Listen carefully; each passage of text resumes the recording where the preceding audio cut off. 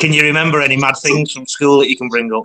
I remember some too, yeah. any that are suitable for family viewing, anyway. Probably not.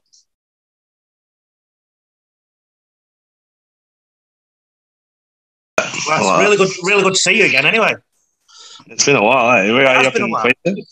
Pardon? You up in Queensland, or where are you? Yeah, Brisbane. I've been up here nearly 10 years now. After I was at Greg's, in my third year at Greg's, I got a phone call off a bloke.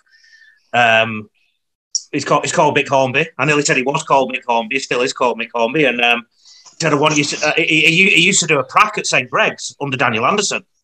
And he heard of me and he rang me up. He said, Lee, I want you to run this programme up here. I said, what have you got? He basically said, he rattled on for about 3 minutes and basically what he had was nothing. he had all these plans. And here I am looking at, I'd just been chatting to JK. I was looking out across St. Gregory's, the acreage, the tennis courts, the swimming pool. You'd started kicking on. Grote was kicking on. Adam Elliott was still at the school. Joe Stimo was still at the school. And then here's this fella telling me that he wanted me to run this show and there was nothing. But he told his dream to me, mate. And so I came up here. Yeah. Mate, honestly, I probably had the best 5 years of my working life, eh? Like, we did well. Really? Yeah. And then we've kicked a couple of NRL players out from there. And I left there about 4 years ago. My assistant took over and Mick Hornby was the boss at another school. So I set another one up there and brought them into the top division as well. So wow. And then last October, I basically did my business full time from then. So I've done 12 years of schoolboy rugby league, mate. The year I met you, the first one. Wow. That was the first one? That was the first one, yeah. I'd never done schoolboy rugby league before. You had a good career then. It's been all right. It's been all right. How's your pre-season going? Yeah, it's good. I actually had stem cells in my knee off season, so I've sort of been a bit of a slow process.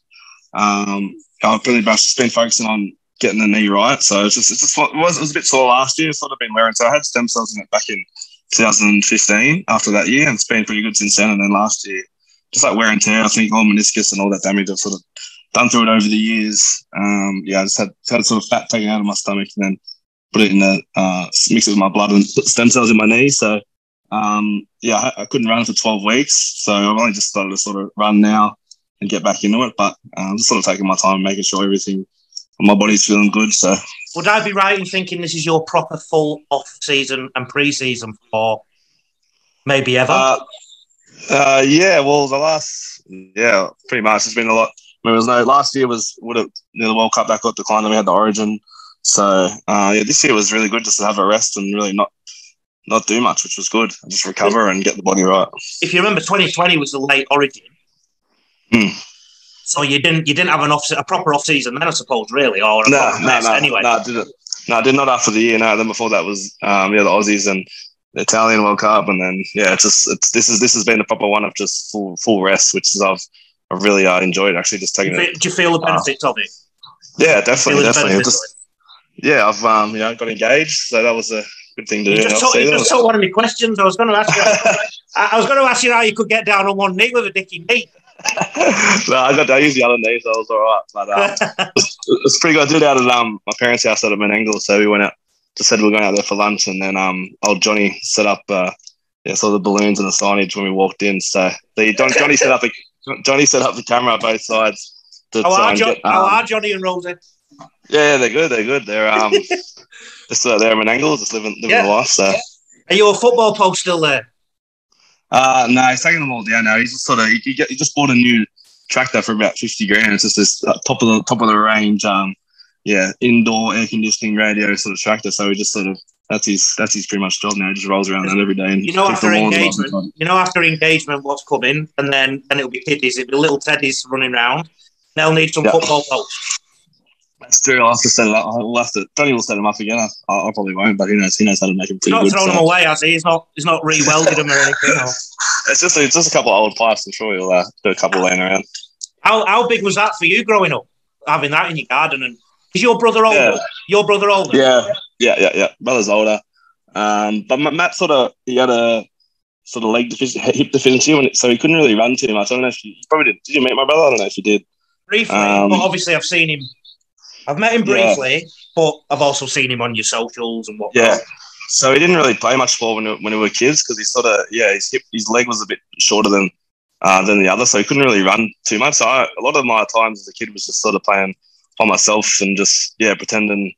Just playing footy in the backyard against myself. So it was a lot of good times. I was a Roosters fan growing up. I played for Canberra Rams, so our red, white, and blue colours were the same. Yeah. So I was sort of always just was out in the backyard with myself. All my friends growing up, they were all in Canada. So Menangle was about 10, 15 minutes away from every run. So it was a bit far from the action. But I just used to play footy and play all sorts of sports. Dad set up cricket nets.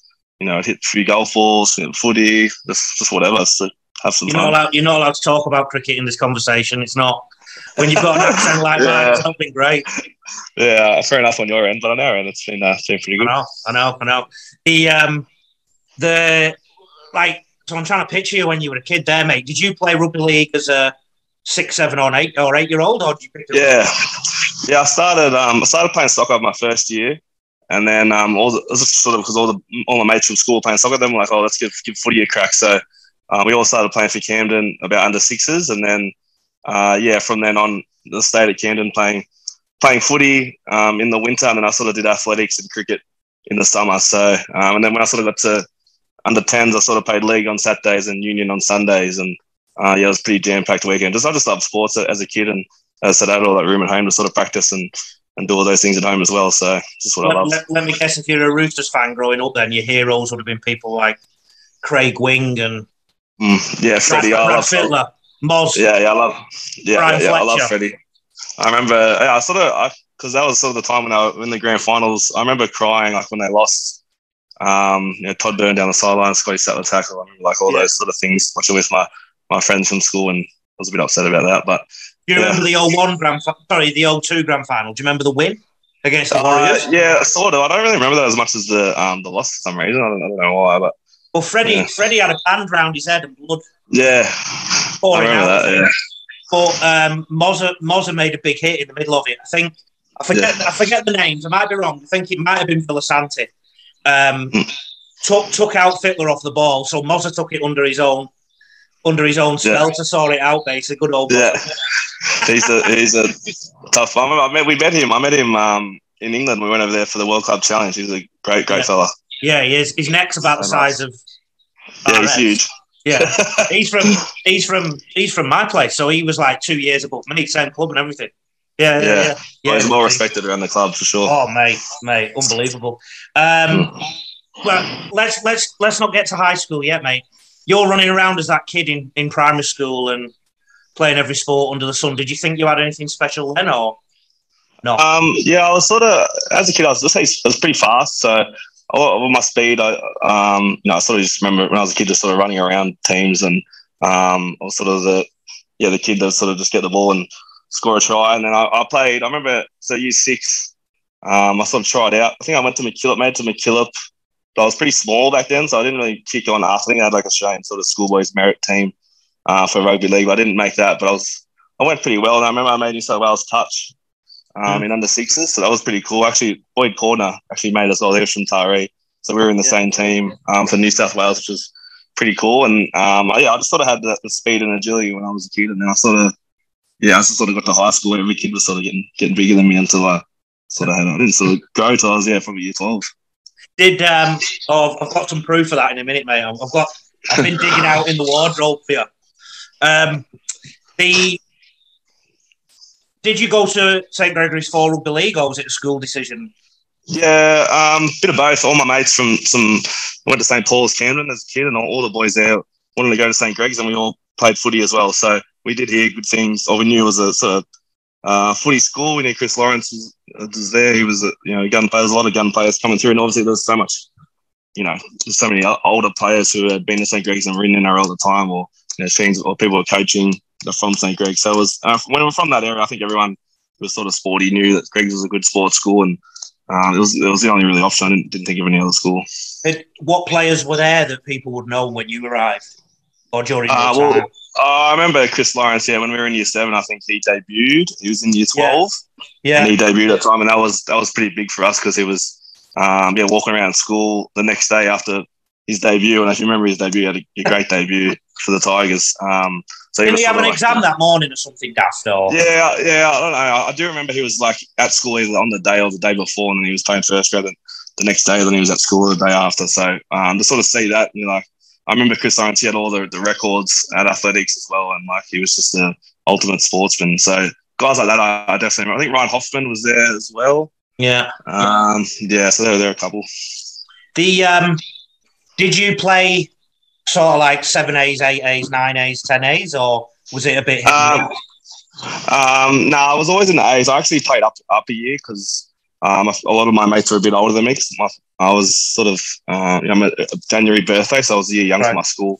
But I sort of played up a year. I think it was 11s, 12s, or 12s, 13s. I played up a year because I was with my friends. So I was always up there, especially at Camden. It's only Group 6, and then I went to Eagle Vale in under either 13s or 14s, which was a big step up for me. I wasn't the star player then. I was sort of had to find my find my own path there. I was sort of fighting for spots, but I sort of eventually found my groove. I remember when I arrived at Greg's, and I mean this with all due respect here and what you've become and everything, but even people who were in rugby league, immersed in rugby league, and I'm saying this because I suppose kids are going to be watching this, and I want them to believe that they too can be something moving forward. It's not like everybody was saying James Tedesco is going to be the best thing since sliced bread. They were all saying you were a good footballer, but I remember a team list where you were given a spot on the wing and you spent an awful lot of time on the wing, didn't you? Yeah. Well, that's when I got to Greg. So I only had under 12s and I was only 11 that year. So I remember I've tried out for the 12s and I was, as I said, I was pretty small. So everyone was sort of starting to grow and I stayed pretty small. And as you said, I didn't have, I was only 12, I guess. So I had a bit going for me, but I didn't make the 12As. I made the 12Bs. And I think I speak to Mr. Bullock, who's the coach there. Apparently that's well documented where whatever kids come through to the under 12s, under 13s, they said I didn't make the A's when I was their age, so not to worry too much. But I remember I sort of had to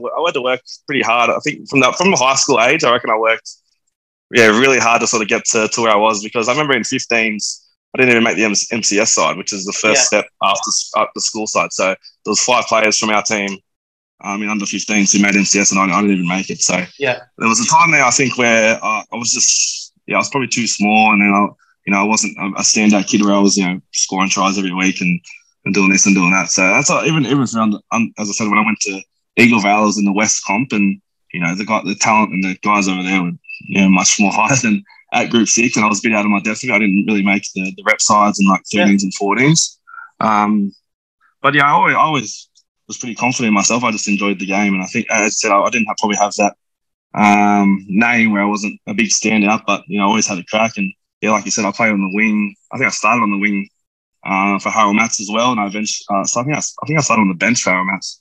Is it true Nofaluma played at fullback and you played on the wing? Yeah. Nofaluma was started fullback, and then at Harold Matts were the same age, so I ended up playing fullback for the rest of the year. I think I ended up getting player, and then the next year, SD Ball, I was under 18s. We were only 17. Nufa was fullback, and I was on the wing for the whole year, because Nufa was a beast back then.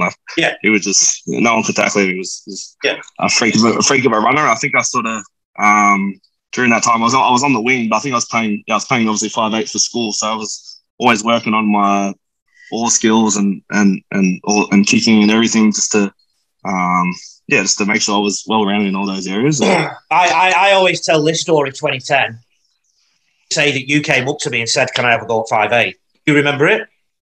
Not really, but we were on the terraces out the back. Craig Bissell remembers it, right? Yeah. And I remember you coming up to me, mate, and you'd have been 60 kilos wet through a record. Yeah. You were also quite shy. You weren't. You weren't brash. You weren't out there, and you very politely asked me if you could have a go at 5'8". And because I don't know if you remember, I came in and said, "Right, anybody can try anywhere as a clean slate," kind of thing. And you did. You basically did one thing. I remember it was to the right to me. You'd made a bit of a shimmy and did something with the ball. I went, "Yeah, put his name down." That was it. I just made the decision straight away. because I could see you had something. How confident were you then? Like at the start, at the start of that year, like did you think you'd have the career you're having? No, looking back, yeah. I mean, back then I was all right, but again, like I said, I wasn't a really star. Like I'm going to be the next best thing. I didn't play first grade till that year 12. Kids are playing first grade.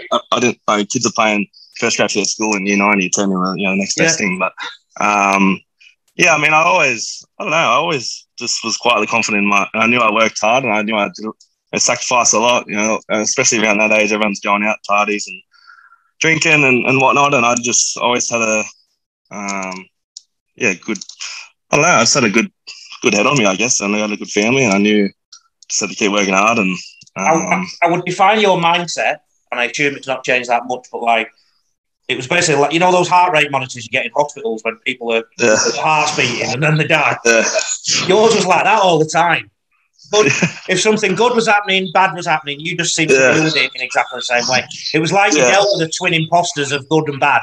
The same. Yeah, well, I feel like that's been there for my whole career. Even when I made my debut, I was happy, and then I did my ACL, and it was like I didn't really show too much emotion. Even in winning, like we won the grand final for St. Greg's, and I was happy, but I wasn't really. I remember over emotional. Yeah, I don't know. I try to keep my steady head, I guess. I mean, I am happy. I do get sad, like obviously do these times, but I don't let it affect me, I guess. I remember John and Rhodey taking you home in the car because the night we won the MTS Grand Final, everyone went nuts. Everyone ran on the field from the side. If they didn't have blazers on, they'd have rang the police and said there was a crowd. Yeah, I remember that. Yeah, and Grody stole the trophy for the presentation, and it was just the place went nuts. And then we went back to the school, and everyone lined up on the bus. All the boards lined up for us to come off the bus in the middle of the night and cheered us into the factory. And you went home with your mum and dad. Like, you were just... That's another story I've told too. You're just like, no. And your dad was like, no, he's not really like that. I don't know. I don't know. I actually wish I was on that bus. It sounds fun, but... I hope you enjoy your NRL Grand Final wins a bit more and you're already... Yeah. No, I do. But, again, I don't know. I think when people ask me about those wins, grand finals and origins, it's still like, it's good. I mean, I guess I haven't probably... Well, when I look back on my career, I'll probably appreciate a lot more than I have now because it's just sort of, I'm still playing footy and I'm just doing my things. So I haven't really, Do you think it's a mindset of just wanting the next one, or do you think you're just cruising? Yeah, I think I'm just cruising, but but I do. I mean, I'm never satisfied. I mean, if you win one or you win two or win Dally M or whatever, it's not no satisfaction. Even now, this has been my 10th year since debut in 2012, and I still feel like there's so much to achieve, and I've still got a lot more, like so much more to improve on, and to get back from the game. So I'm actually really, really excited. I feel like it's probably different to other guys if they win the grand final, they wouldn't have a certain achievement and they're satisfied. But that's just not my mindset really. I'm always looking for ways to get better and always and now I'm the captain, which is a huge responsibility. And I want our team to get better and better. And that's my mindset from now. I mean, before I think it was very individual for myself. I always just worried about my own personal game and getting better. But now as a captain, I sort of feel that responsibility. I want our team to be the best. I want us to keep getting better and better. So I'm really excited for that sort of new chapter for me. If you're talking to kids, like this week I'm doing clinics, right? There'll be about 100 kids watch this week, minimum, right? How do you go about, and I'm not asking for the full thing because it might take forever, but how do you go about making yourself better? Do you study your game a lot? Do you reflect a lot after a game? What do you do? Yeah, I've definitely realised over the years it's a lot more than just training and playing. There's a lot more personally as an athlete and as a player to do. I mean, when I first came in, I had a lot of injuries and I sort of I knew I just kept training hard, it'll turn, and that can turn, but there's a lot of stuff off the field I had to change. And first of all was getting my body right, so for me personally, I sort of see a massage therapist twice a week when I'm playing, and even now during pre-season to massage and stretching. So my body's right every week. Body's really important, and I've sort of been through those downs to realise, you can't just. There's more you got to do. There's more as a player than just training every day and playing. So I've sort of got that in my routine since 2015. And then your mind as well. I mean, it's hard. I'm not going to say it's to young kids, but if you want to sort of be in the NRL, having a clear mind, and I've sort of seen a guy weekly about just having not overthinking things. I remember that was a thing you used to tell me, to let it flow. I still remember that from our days, let it flow, because especially now in first grade, there's so many external sources trying to influence you. So for me, overthinking is the worst thing I can do. I just want to be clear, have a clear mind going into game. I'm just playing footy, and taking a lot of it's going back to me as a kid, just having fun and enjoying it. Because when you get to first grade, there's a lot of information. You're getting a lot of social media and external sources that can definitely cloud your judgment and your vision. So I mean, that let it flow is still it's pretty clear with me, and I speak about that with the guy every week. Of just being clear on my role and playing footy and enjoying it. I don't have to. Let me tell you where that let it flow comes from. So, in my coaching career, then you were basically the second player that. There was William Hopewati, and I don't know if you ever played against William Hopewati when he was a kid. Before he went, he was the ultimate freak. And then there was James Tedesco. There was a young James Tedesco. Now, there was no point in ever filling your head with information, confusion. There was just nothing to be gained from it, because I firmly believe that, and I'm not, pumping your tyres up just because you're here, but this is any quality rugby league player or any sportsman. Their genius comes from there down. Like, you express yourself through your body, and you didn't need shed loads of information from me trying to control what you did. There was one thing I used to try and do to you, and you turned this back on me against Westfield. I used to tell you not to do chip kicks in your own half. You remember you did it with 14-0 up against Westfield? Yeah, I think I do actually, yeah. Yeah, and you turn around to me and you give me a wink or a nod or shout or something, just cheeky to me. And I just went, touche. Like, that was the only thing. Like, thinking back to you then, there was no point in me trying to clog up your game. It was better coaching just to let you free. Because 9 times out of 10, you made the right decision anyway. Yeah. And if you didn't, I could just send on a message and just say, tell him to look a bit wider, or tell him to look through the line. That was it. I didn't need to. And these other players, I used to remember that was like, don't forget, I was only a young coach, Teddy. And I used to go around the dressing room and speak to Roy Elliott. I said, right, Roy, the field is green and there's 2 posts at the end. And what I want you to do in that way. And then I'd go to somebody like Brendan Colley, and you'd have to give him the Magna Carta of instruction. And then you go to Grody and say, David Clemmer just said something nasty about you. Teddy, let it flow.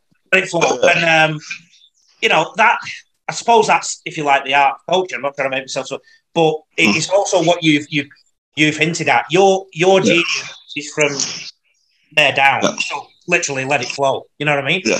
You don't need to pass an exam on rugby league. You need your exam is a physical game that you have to. That's Well, a lot of my training through the week is I'm going to nail everything. I'm going to work hard, train hard, do my extras, work on my skills, passing, stepping, catching. I always nail them every week. And then when you get to the game, just trust it. I don't need to be, as I said, I don't need to be overthinking about if I did this right or if I didn't do that. I've got to trust my preparation. I've nailed everything, and I've just got to go out and play. And Robbo gives us details every week. The certain defence can do this, teams can do that, and that's important to have up there. But it's at the back of my head. I'm not. That's not at the forefront. I want my instincts and vision and everything else to take over, but it's still at the back of my head. So, and then when I'm playing as well, if I realise the defence is really jamming in on me, that's a note taken for the next play. You got to keep taking those little mental notes. But again, it's not where I'm thinking about it non-stop. I'm still in the game and I'm having fun. And those, as I said, back in those days at school footy, as a kid, we were allowed to do whatever, and it was fun. And I guess some guys lose that when we get to NRL, and it gets a bit more serious. It gets a lot more serious, and you got a lot of eyes on you. Sort of, you lose that creativity. But you also had this place. What a place! JK's gym. I was gonna put the singlet on, but I didn't want to scare the children watching the thing. Has it changed a bit now, the gym? Pardon? Has it changed a bit now, the gym? Or is it it's completely different. Don't forget, JK had a sign up there that said "just one punch." Can you imagine that in this day and age? There'd be outcry. He'd be on the front page in the Telegraph. A bit so I found a couple of shirts. I don't know if this was from the year you were there. That's one of my coaching ones. Where's the badge gone? It'd help if there you go. Yeah. And then I wanted to talk about this a little bit too. You can't see it, but this is a CCC shirt. New South Wales CCC. You're talking about your free reign and your free game playing. You actually, do you remember? You went and scored 5 tries for CCC at Burley Heads. Yeah. I think you actually scored 4. I scored 4. One was disallowed, so I scored 4. I could have had 5, but one was disallowed. Yeah. I was on the wing. Left wing, yeah. And then you ended up playing Aussie Schoolboys on the wing, didn't you?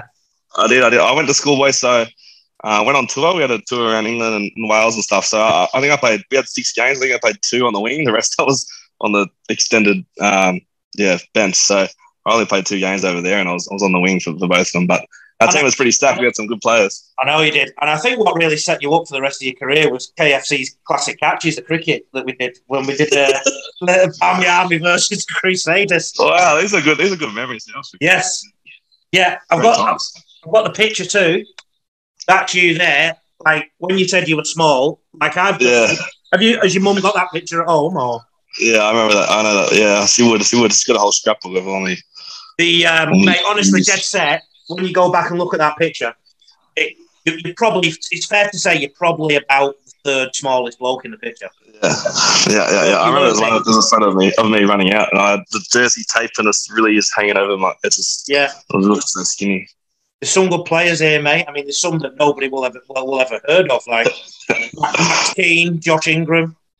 Max Keane was a gun. I know. Zach Mackay. Give it a good crack. Half Luffy. Hey? Yeah. Luffy there. Brendan Colley. Ed Murphy went well. He was playing at Bears. He was training with us for a bit, last couple of years. Dominic Chalker. Yeah, he was rough. Oliver Gordon. Ollie had a good crack there for a bit. He's at Bulldogs. Nick Walker, Roy Elliott. The Shicks. Yeah. Hickey. I've seen Nick's around. Mate, he's grown a beard. He looks like... Yeah, I know, it's huge. Yeah, it's huge. Sabir. Mate, Corey White, I reckon, was unlucky not to at least... Yeah, Corey was very good. He's playing Camden now. He was the last couple of years. He's played for Australia for Police. He's played for Australia. Yeah. Yeah, he's a beast. Ben Dossiter. Oh, Doss. I played... That's why in Year 6 I played... Used to have a touch with Doss as well. He was very skillful. Sean Royal. Do you remember the helicopter? Do you remember the helicopter coming to get Sean Royal off the field when we played against the Bulldogs? It was meant to be under 18s and they brought out 4-year-olds. Yeah, that's right. I was thinking of that. Remember when I sent Billy Kitt to hospital as well when I threw that long ball and he got smoked? That was at Paddy's Blacktown. Blacktown, yeah. Still feel bad. I know Billy will be watching, so sorry for that, Bill. Yeah. That was the year. That was the game where I first thought we might do something this year because Pats were stacked that year too. Yeah, enough went there. Yeah, there was loads of them there. Grote, obviously. I mean, I don't think Grote was ever the same once he got that knockoff penalty. I know. It's hard to say, mate. He was played in front of Fafita, and that when he was first coming through, Sheensy loved him, and then I think after that hit, it was a sickening hit. Michael Tonner, another good one. Tonner, yeah, he was a union player, great union player. He only played the league at school, but could play. I played James Luff in the halves with you. Yeah, I knew Billy Kitt would try and take some of the shine away from you. the electric shock Billy Kitt. And Warren McDonald, who you referred to as Matthew Grote's dad, he used to ring me up abusing me. I wasn't picking Billy Kitt. But you, in my opinion, you were just never suited to playing together. Well, actually, yeah, I love Billy, but yeah, of course, yeah, it probably didn't. I don't know. Luffy was just rock solid. He knew he just steadied the ship for us, and I could sort of just. I used to say to Luffy, and all can be revealed now. Said Luffy, who's more likely to score a try, James Luff or James Tedesco? He'd go James Tedesco. I said, well, if Tedesco wants the ball, Just give it him. And then in the grand final, guess who scored the third try? Tedesco didn't score one. It was lovely. Second try. Billy played the year after though and was brilliant. Yeah. Billy played for me the year after. He was superb. And then Fredster. Oh, Freddie, how could I forget? He was a wrecking ball. And again, if you look back to that video, he went nuts that grand final day when we won it. He was a good man. Yeah, I'm just trying to think what else. Nah, mate, I won't keep you much longer. Mate, I wanted you to, mate, if you can package everything that you've said about injuries and all that, because you had a bloody bad injury straight away, didn't you? I remember turning up to watch your debut, and you lasted about 17 minutes, and then about 3 seasons later, towards the back end of the season, you that wiped out. Yeah, yeah. So dealing with setbacks. There's 2 things about you: dealing with setbacks, and you didn't always have it your own way growing up, did you? In terms of Rugby. Yeah. The setbacks part. I don't know. I was always just as I said, when I sort of did the ACL first, I think Mum and Dad were more upset and devastated than me. I was sort of taking it in my stride. But I think that first year, I spent my whole rehab that whole year with Gareth Ellis. Gareth Ellis injured his foot. Yeah. I think that's maybe before that game or the game after.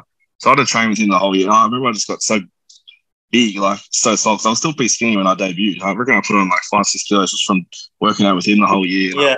They sort of, I think they sort of wanted me to get a taste of first grade football training. I remember I just come in every day and just get flogged.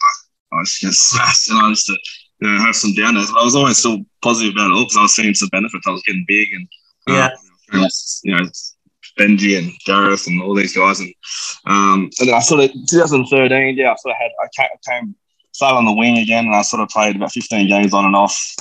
I sort of wasn't myself, come back from ACL. I just wasn't, I still had a bit of head noise. I just wasn't that confident. And then in 14, did syndesmosis and then had surgery on that, and I didn't break my kneecap that year. So I think I realised sort of getting a bit of doubt after that. Like, geez, it's just really, for me, in 3 years, I've had about 4 surgeries, serious surgeries, and I'm not playing the footy I'd like to. So, as I said, I sort of reached out and found those 2 guys who have been.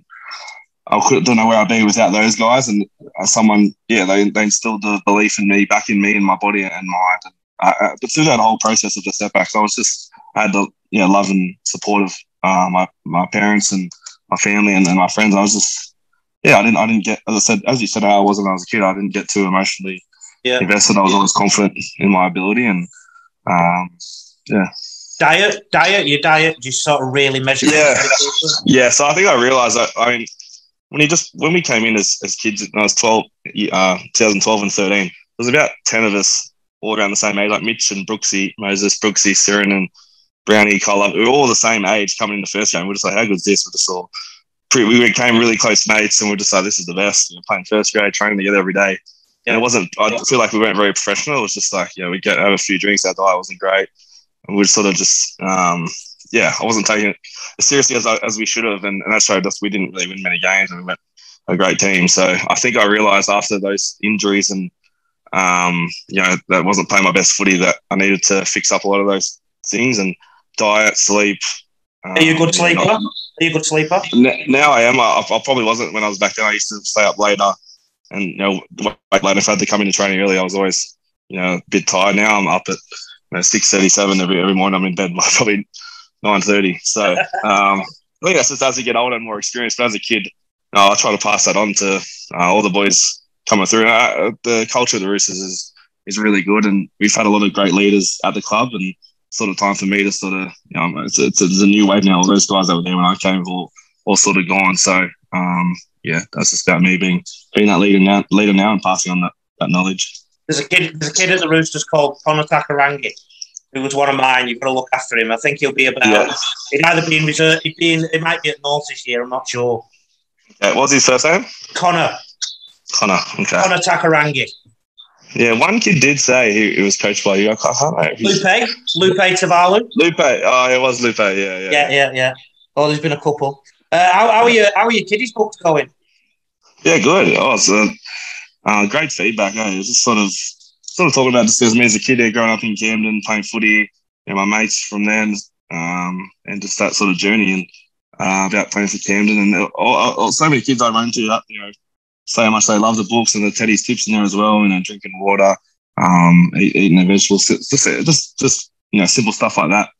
I feel like I've got so much out of it, and they're all asking if I'm doing another few books from the read. I think I had a neighbour who was in my apartment block. I think the day it came out, he sent me a photo of his kid just reading it in bed. He's on school holidays, just like couldn't stop reading it. So just sort of things. That'd be a bit humbling, I would have thought, that feeling. Yeah, definitely. I mean, that means a lot to. You see kids, reading books. I mean, it's not very cool to read books, but if some kids are getting a lot out of it, then that means a lot. Mate, one of the good things about doing these interviews with people, I've done Allen, Will Hopper, Gutho, Ronaldo Mulatalo, got a few others lined up. But in many cases, I've not seen them for a few years. I mean, you and I have always kept in touch, but this is actually the first time we've been face to face for a bit. So, mate, I just wanted to say how super proud I am of everything you're doing and the man that kid has become. And thanks, Dan. Appreciate it. Yeah, because we don't always get the chance to say that when you're a teacher or a coach of juniors. Yeah. People move on, don't they? Sometimes they don't go to bigger things at all. They go to sometimes they go to worse things, but you don't always get a chance to say that. So really proud and proud to say I've been in your life. Yeah. I'll always remember the St. Greg's days, mate. Especially it's always a lot of good times and a lot of good laughs. So, mate, thanks for that year, mate. It's been you're all right. Journey, so. Can I just grab a quick picture, a thumbs up before we go? Yeah. Nice one. Cheers, lad. Thanks, Lee. Cheers,